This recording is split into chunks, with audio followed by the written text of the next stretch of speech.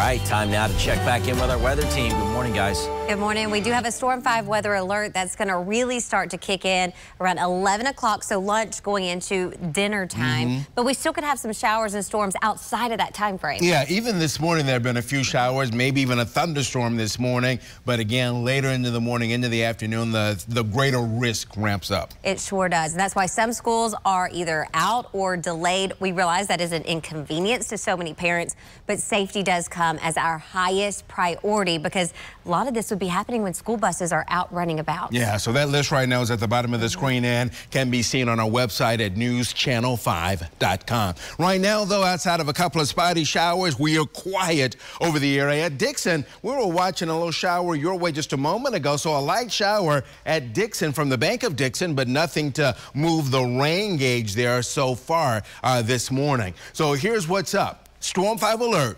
Damaging wind gusts over 60 miles per hour. Tornadoes are a possibility, and we've got to watch this. Where tornadoes pop, one or two could even be long track tornadoes, meaning they're on the ground for quite some time. And then ping pong ball size hail, not out of the question with this setup as well. So stay weather aware. This is that normal spring clash. Warmer air now, cooler air tomorrow. Breezy tomorrow with highs only in the 50s. There may be even a little frost out there Friday morning, Saturday morning, even a couple of spots on Thursday morning as well. So right now, here we go with shower activity.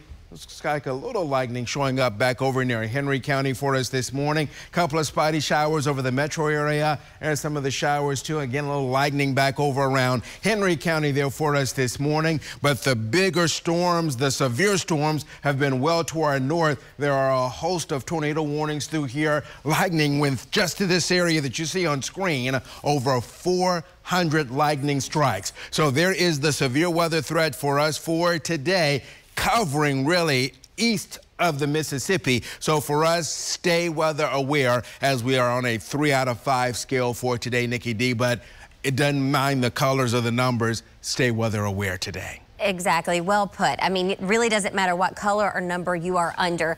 Just know that our atmosphere is very fluid and the chances for strong and severe thunderstorms are likely today, starting around 11 o'clock, going into 7 o'clock this evening.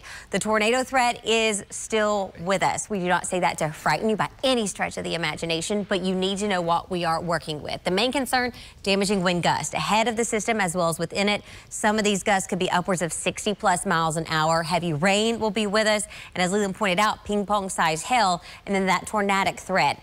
The tornadic threat is something that we're going to keep a very close eye on. And the reason being, as this system moves through, do you see how it elongates after it moves its way eastward? So ahead of it, we really are looking at some clusters of cells. So when you've got those clusters, it is easy for the wind to get wrapped around it. That could cause some rotation and spinning movement. That is why we're going to keep a very close eye on that, especially after lunch, continuing into around the dinner time frame. This is going to continue to move its way off to the east by around 5, 6 o'clock. Another large cluster is anticipated to come in from the Alabama-Tennessee state line, moving its way north and east.